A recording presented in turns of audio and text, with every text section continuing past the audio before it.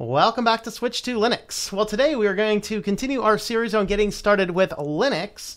And today we are going to actually be on the Windows desktop.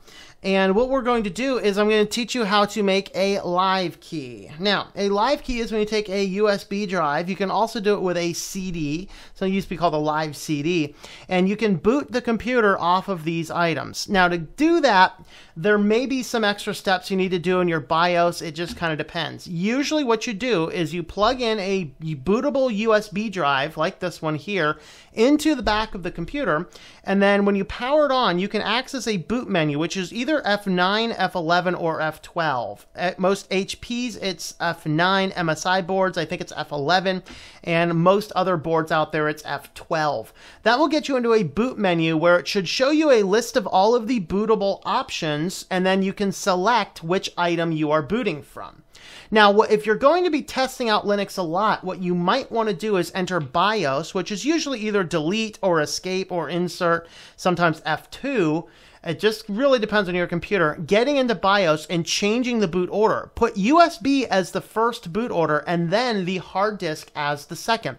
What that's going to do is anytime a USB drive is put into your system, then it will automatically boot the USB drive. But when you want to boot back into Windows, take the USB drive out, reboot the computer, and it will go immediately into Windows. So today we're going to talk about how to make one of these devices. And so to do this, what we're going to do is you need a USB drive, and then we're going to essentially download everything else. So let's jump on over to Windows and see what we need to do.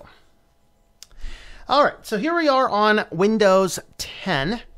And what we are going to use is you're going to first install an application that is called Hashtab. I have that right here on my desktop. Hashtab is going to be the easiest way to check the hash of a file. You want to check the hash because the hash of your file is going to, this is going to give you the ability to verify that your ISO image that you download from the internet is the correct image. There was a period of time, Linux Mint, which is my preferred distribution, had an error in it where somebody hacked their website. It wasn't a security issue in the distro itself. It was somebody hacked their website and pushed a malicious image on their drive. So anybody who downloaded it and did not verify it, they may have installed a malicious version of the Linux distribution. So if you anybody though who downloaded it and checked the ISO images or checked the hashtag of the ISO image, then what would happen is they would have seen it was wrong, and then they would have gone in and found another copy or re-downloaded it. So if you don't know what a hash or anything else is, we'll cover what that is. So the first thing we're going to do is we're going to boot up a web browser. And then we're going to find the Hashtab application. So this is implbits.com. And then just click on their products tab and click on Hashtab. If you are just doing this as a personal individual, then you can go ahead and get away with the free one. If you are a business or you're planning on doing a series of lot of other things on Windows, you would probably need to pick up the commercial. So think about whatever your particular item is. You download that, and then what you're going to do is you're going to just double click on your executable and install the file. Okay, so what this is going to do is it's going to add another tab in the properties menu when you right click a file and see it's going to give you a tab that is called hash. All right, so I have actually already downloaded Linux Mint. So I'm going to come over here and I'm going to download your distribution. So this works with more than just Linux Mint. It's any type of distribution. So what you do is you download an ISO image, .iso file. And what an ISO file is it is essentially a disk image. You can put it onto a CD. You can put it onto a USB drive. Anything that can boot off of a USB drive or a CD or anything else you can put it on for that matter will be able to read that and boot off of it. So you're going to click on your download button and then grab the download you want. So in this case, we're grabbing Linux Mint 19 Terra Cinnamon, and we're grabbing the 64-bit edition. It is 1.8 gigabytes, and just find a local mirror. I think I grabbed the one from Advanced Hosters, and it took only about a minute or two to download. Now it says here, do not forget to verify your ISO. Now, most of your distributions out there are going to have somewhere to verify an ISO. And what you want to do is find the particular version that you want. So in this case, we're using Linux Mint 19. And so we grab that, and then they actually give you instructions. Now, I may not do a separate video on how to do this on a Mac, and the reason is verifying the image, at least on a Mac, is verifying the image on a Mac is the same way as running Linux. You literally go into a terminal, you type in SHA256 sum, you can even leave out the B if you want, and then you can just enter the name of the ISO image. Of course, you have to be in the directory where it is, and that will verify the image for you. Works on Mac, works on Linux. Windows doesn't have that option. They might have one in the terminal or in the command line, is what Windows is going to call it. But here, this hash tab is just a simpler option. Now, when you click in on this file here, this is actually going to give you the hashes. So there are 6 different lines here. These are for your 64 and 32-bit Cinnamon, Mate, and XFCE. All right, so I went ahead and downloaded my distribution. So what this big string of characters is, this is called a hash, and it is specifically a hash 256. Okay, SHA-256, which is a type of encryption. So what this means is that every single file, if you run a hash of it, it's going to give a different unique number. So the computer really looks at the number to verify if everything is correct. The chances of 2 things having the same hash is perilously close to 0. And so this is a way to verify files that you have downloaded. All right, so we're going to come over here. We are going to right-click on our image. You can see it says mount. We can burn a disk image if there were a CD burning utility installed. I have 7-zip on here, so I could do that. But I'm going to come down to the Properties menu, and then you will see an extra item. If you are following along, you will notice that I have file hashes and you may not. This is created by the application. Now, what it's doing is it's going to copy, or it's going to create the hash of all of the files. Now, the first time you do this, you're going to need to wait for it to go, and then we need to adjust the settings, and then you're going to need to let it go again, because the settings does not take the SHA-256 hash by default. So we're going to let it go, and then here you can see it has SHA-1, MD5, and CRC32. Click on your settings button and then just find SHA-256, and then you can turn off anything else you don't want. So I don't really care about anything else right now, so I'm just going to go ahead and do that. Click OK, and now it's going to rehash. Now, while it's doing that, I'm actually going to grab the hash for the appropriate distro. So make sure that you are grabbing the right bit rate. Oh, Lord, ask Cortana. I don't want to ask Cortana anything. Thank you. Cortana, can I ask you to go jump in a lake? All right. So here, I'm grabbing the Linux Mint 19 Cinnamon 64-bit. Come back up. Now, anytime you put something in the clipboard, it automatically appears here. And then if it matches any of the hashes it's selected, it gives you this check mark, correct. So this tells you that this hash is correct. So the file that we downloaded is exactly the same that the Linux Mint website wanted us to download. There's no errors, there's no download issue, there's no corruption in the file.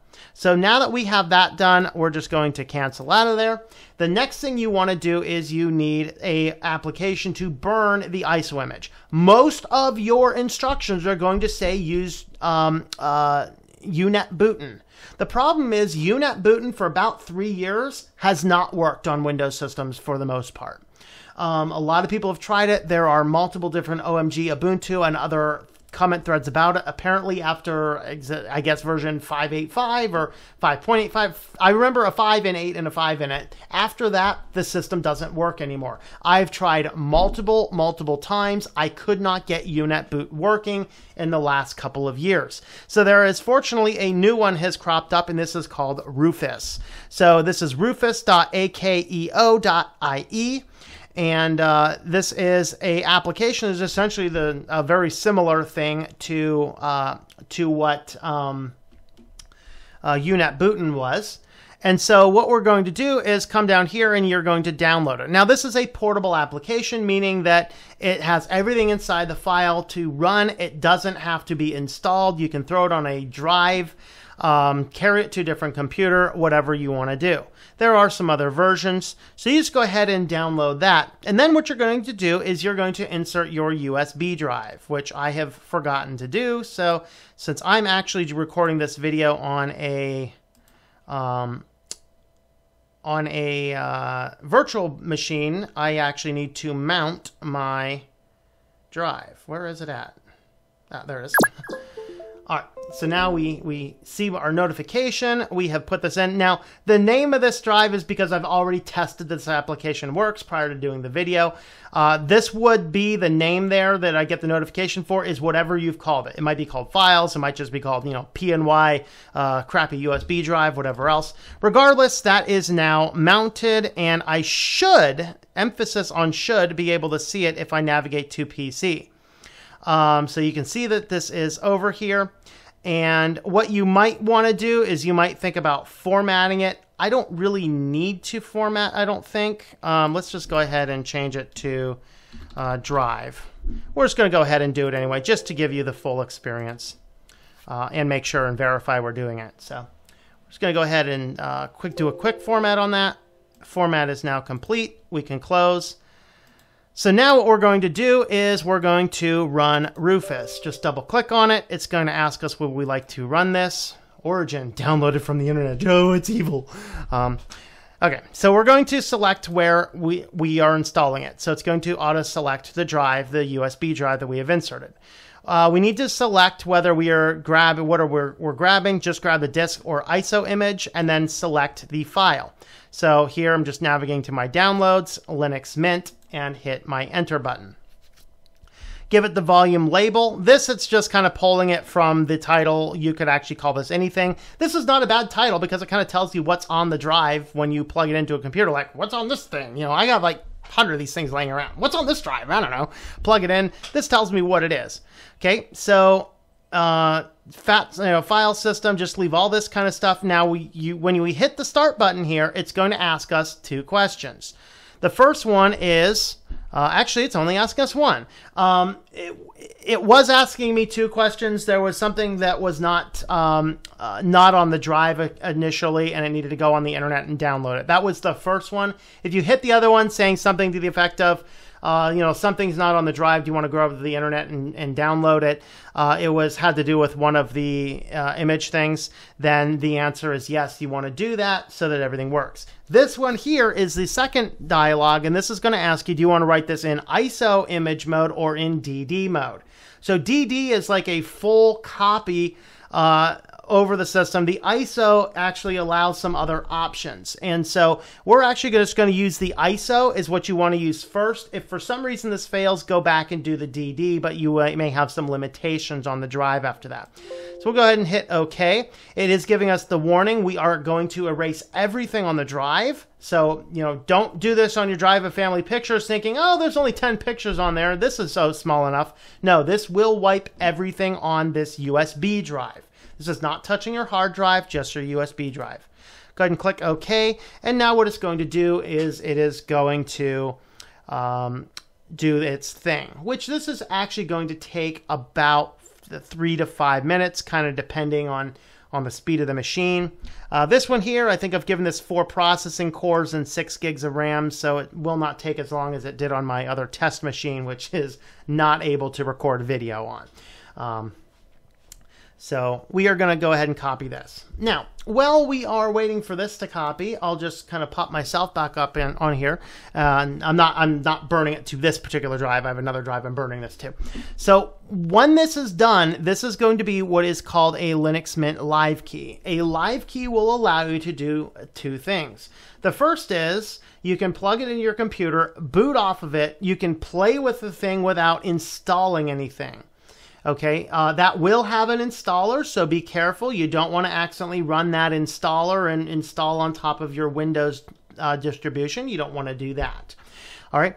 but it will allow you to play with the system. When you are on that live system, you can download applications. You can get the full Linux experience. It's just the difference is once you are done with that drive and you shut down the computer and pull the drive out, anything that you have done will not change. Okay, so when you reinsert it, any application that you have installed is going to be gone.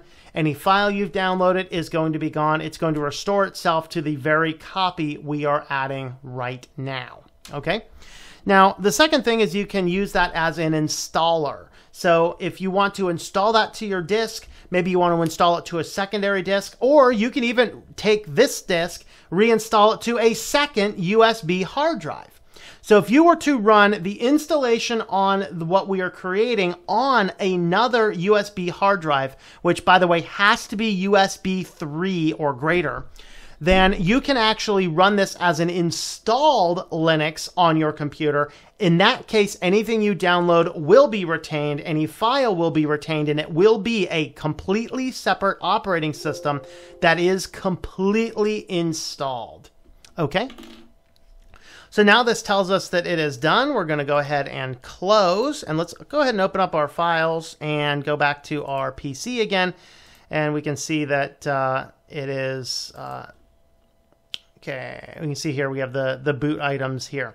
Now I'm not going to go ahead and test the disk now. It should work just fine.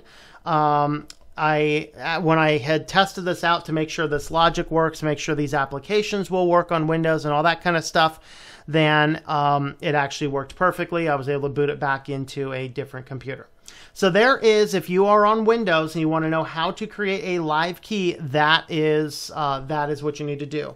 And I'm going to go ahead and list those individual applications in the description down below so that you can try those out. So with that being said, thanks for getting to the end of this video, and let me know what are the next types of things you really want to see covered in this tutorial series on how to get started with Linux. So thank you for watching, and I hope that you enjoy switching to Linux. I hope you've enjoyed this video from Switched to Linux. If you'd like to help support the channel, check out the links at the top. There is another video over here. You can check out our Patreon page down here. And you can check out shop.switchtolinux.com for information on a t-shirt like this or some other designs. Thanks for watching, and I hope that you enjoy switching to Linux.